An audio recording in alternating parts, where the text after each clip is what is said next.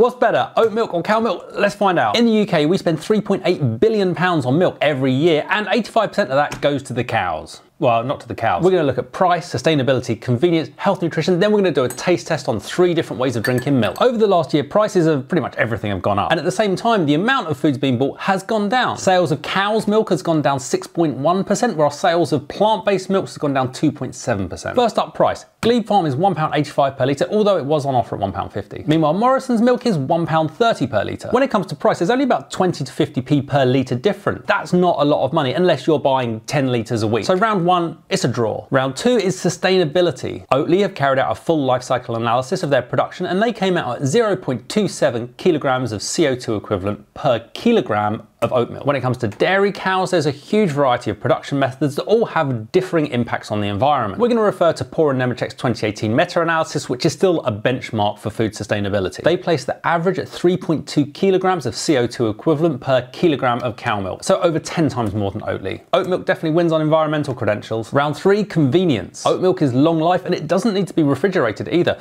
Both of these have got nearly a year before their best before date. Cow milk does need to be refrigerated. It'll go off quite quickly if kept at the wrong temperature, and these have got about 1 week till their best before date, although we do know that could last longer if they're stored correctly. Check out the videos. Oat milk definitely wins on convenience. Round 4, health and nutrition. First up, oat milk. Per 100 ml of oat milk, there's 48 calories, 1.5 grams of fat, 7.2 grams of carbohydrates, and 1.1 grams of protein. This Oatly has also been supplemented with vitamin D, riboflavin, vitamin B12, calcium and iodine. When it comes to cow milk, let's go for semi-skimmed.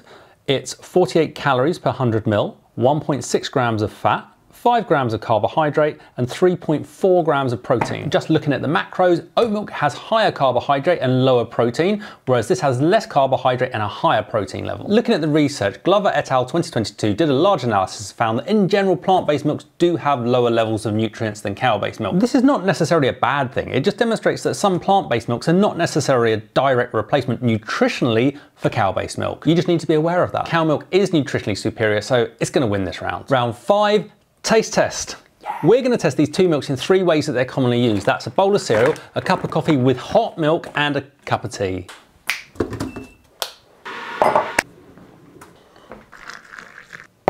First up, cup of tea. I think I made a cuppa for someone with this and it just wasn't good. So we're going to go with the Glebe Farm Barista for the tea.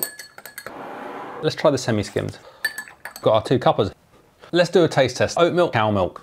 No, that's weird. That's tea. That's a clear win for the cow milk. Let's test the cereal. We're gonna go for Oatly this time. It's very yellow.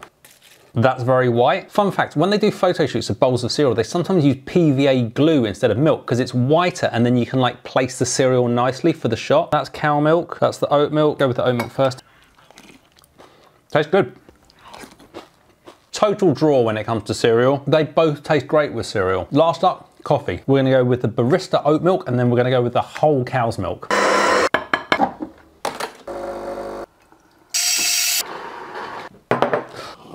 Cow milk makes a nice coffee, who knew? Oat milk makes a nice coffee too. When it comes to taste, cow milk still wins just because of the cuppa. You can't make a cup of tea with oat milk, it tastes like Overall, they're both really close. If you don't drink tea and you're aware of the fact that plant-based milks often aren't as nutritionally strong as cow's milk, then well, it really doesn't matter which one you take. It's just down to your personal ethics and choice.